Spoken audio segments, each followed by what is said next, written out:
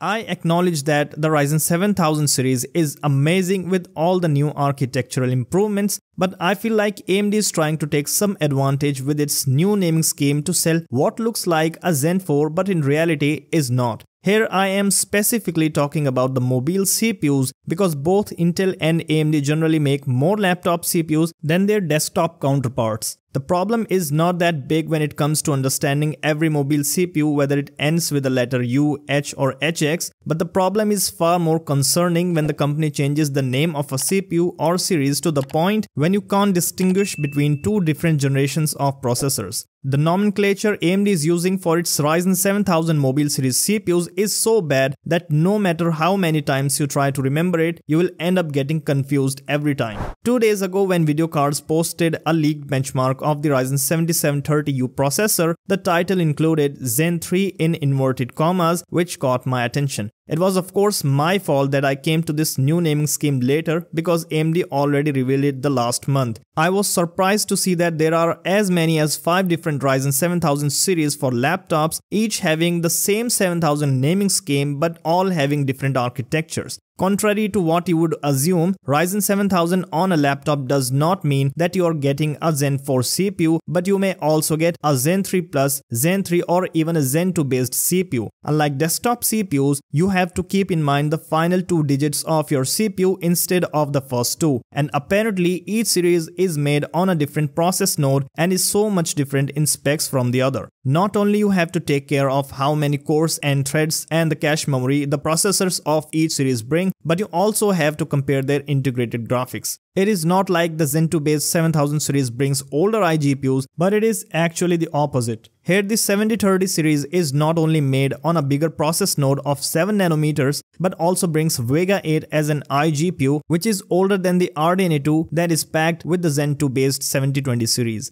Again, you have to see how many GPU cores each of these series bring, because 8 Vega cores will be faster in gaming than just 2 RDNA 2 cores. As you go towards the faster series, you will see even more confusion. Despite AMD calling the Dragon Range 7045 CPUs to be made for extreme gaming and creator-specific purposes, it brings just 2 cores of RDNA 2 based iGPU, but the 7040 and 7035 series that are supposedly made for ultra and premium thin laptops bring much better iGPU based on the RDNA 2 and RDNA 3 architectures. Now, I do not want to go back and discuss AMD's roadmaps for laptops because this 7000 series chart alone is terrifying to understand and will easily mislead many into buying the wrong laptops because most users just look at the CPU model and not search for their architectures.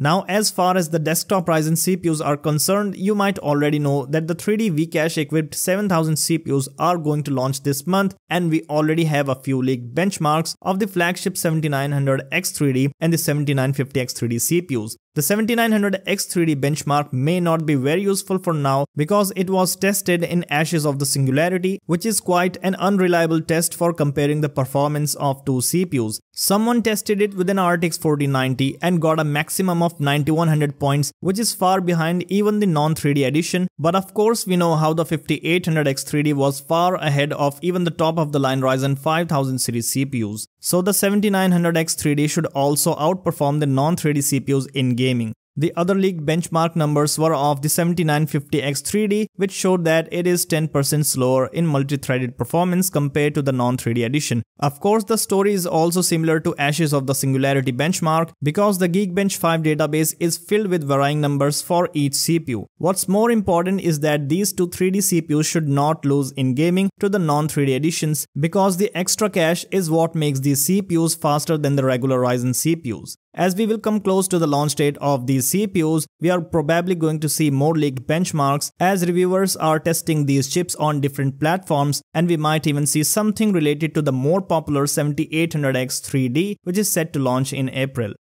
Lastly, we have got an official review of the Radeon RX 7600S based on the RDNA 3 architecture. It was Notebook Check that not only tested the new Asus TUF Gaming A16 Advantage Edition featuring the 7600S but also compared it to a few laptops, some of them featuring the laptop 3060 GPU. The 7600S did quite well overall and proved itself to be a good match for the 3060 laptop GPU. In some tests, it did better, like in 3D Mark, it was able to outperform the 3060 3060 by at least 10% margin, but in gaming, the RTX 3060 seemed to have an easy upper hand with 15 to 20% higher performance. The laptop looked ideal for 1080p gaming and also had a very good battery life of up to 20 hours, which Notebook Check calls an absolute selling point. It should be kept in mind that the 7600S is not the fastest laptop GPU from AMD but is aimed at lightweight gaming laptops. The performance is adequate, but the pricing is a little bit higher than the laptops featuring the RTX 3060. Let's hope that the RX 7000M series can prove itself to be a good competitor to the RTX 4060 laptop GPU, because AMD already boasted about their 7600M XT being faster than the 3060 desktop GPU. That's all for today, but before you go, I want you to guess the socket of the motherboard shown on the screen. What do you think, which socket is this, and have you ever seen a motherboard with triple cooling fans for the VRM? Let me know in the comments below.